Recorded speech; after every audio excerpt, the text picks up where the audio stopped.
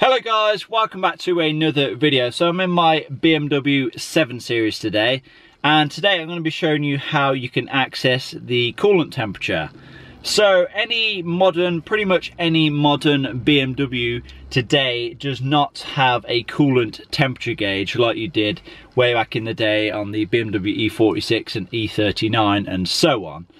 Now, this is pretty annoying because it's a good idea to, periodically check to see what your coolant temperatures are reaching. If it's too low, then that could be an indicator that you have a faulty thermostat and it's not opening to allow your engine to get up to proper temperature. Or if it's too high, the coolant temperature, then that could be an indicator that you have some overheating issues. So in my opinion, it's a good idea to periodically check what your coolant temperatures are. Like I said, if it's on the low side and your thermostat is not working, your engine is not going to be working efficiently. So essentially you're going to be using more fuel. So you really want it to be working at the optimal operating temperature, to be honest. Now, the processes, they are a little bit different from model to model. In this video, obviously, I'm going to be showing you how to do it on the BMW E65 and E66 7 Series. You do have to go through a few little menus, but without further ado, let's show you how to do that right now. So then, first thing is first, you do want to put the key in the ignition. Turn the ignition on, so foot off the brake. You don't want to start the vehicle. Just turn the ignition on so that we have the lights, and then you want to let the service reminder just clear. And then what you want to do is hold down the trip odometer button here, this thing in the top left. You just want to hold that down.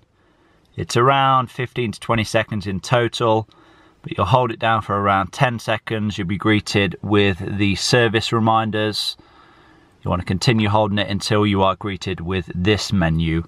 And then if you tap this one click at a time, you will be able to scroll down this menu. So what we want to get to is eventually number 7, which is the sensor values, but those will be locked off to begin with. So we need to scroll down until we get to unlocking. And then what you want to do is hold this down for a further couple of seconds. And once you've gone into unlocking, you should see on the other side we have lock on.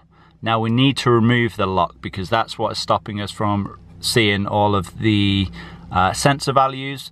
So to remove this lock, to switch it off, you need to scroll down to the code. So if we click this once, and then what you need to do is keep clicking this until we reach our code number. Now, what is your code number? It is going to be the last 5 digits on your VIN, which is your vehicle identification number. So you need to find out your VIN, and then you just need to add up the last 5 digits. Mine is 24, so I'm going to reach the code of 24. So you just keep clicking it until you reach your added up number. And there we are then, code 24. I'm now going to hold this down for a couple of seconds. And there you go. The code should now have unlocked. So if we now scroll back to number 7, the sensor values, and hold this button down for a couple of seconds. And then on this side, we can see we now have our temperatures. So we have, first of all, coolant temperature, which is at the top. We then have engine speed, outside temperature, AC, dimming, I have no idea what that is, and photo track, I have no idea what that is either. But the main thing that we want to view here is the coolant temperature, which, as you can see, is at the top, and it's at 8 degrees Celsius. Now, if we go ahead and fire the engine up, so foot on the brake, of course, this coolant temperature should begin to rise. As you can see, 9 degrees.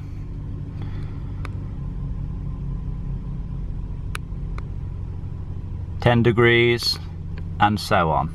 Now while I'm here, I may as well show you a couple of other cool features you can view in this menu. So to back out of the sensor values, you just need to hold this down, and there we go. And now we can scroll through anything else that we want to go to. So you can see, you can change the acoustic. So when you lock the car with the key fob, you can put the acoustic on. Personally, I find that quite annoying, so I tend not to have it on. But yeah, we have fault memory. I'm not too sure what that will show you. I don't know if it's going to be as good as something as ISTA, but you can go into that if you so wish. Identification, that's actually where you can find your VIN number, or your VIN should I say. So if you hold this down, as you can see, and then if we scroll down, we can see VIN. So my last 5 digits are 78090, which equals 24. So there we go, that's how I reached that number of 24. And we can also see production date and all the rest of it as well. So it's pretty cool to see all this information if you need to see it. But again, we'll back out of this. We can also do a system test as well, which is where we can check to see that all of the lights are working as they should. So to activate that, just hold it down for a couple of seconds. And there we go. It's doing the gauge sweeps and testing the entire cluster display. Make sure all of the lights are working. Yeah, appears so. Frankfurter Street, yeah, that's exactly where we are.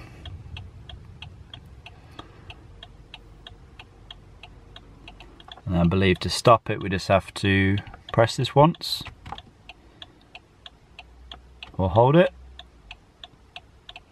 Yeah, but you have to hold that down to stop it. We can also see the consumption. I guess that's fuel consumption. Yeah, obviously we're not moving at the moment, so we can't really see that.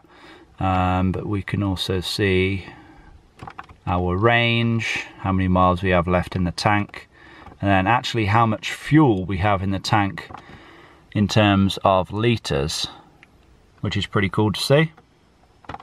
And then we can also see other things like voltage as well. But that's pretty much it. That's just a few little cool features on the BMW 7 Series. Okay then guys, so there we go. That's a nice little simple trick to do on the BMW 7 Series.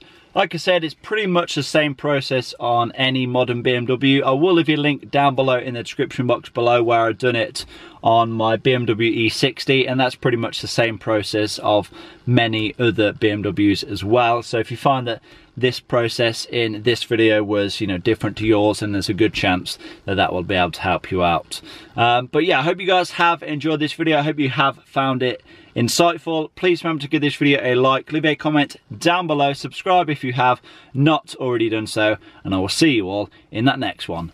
Peace!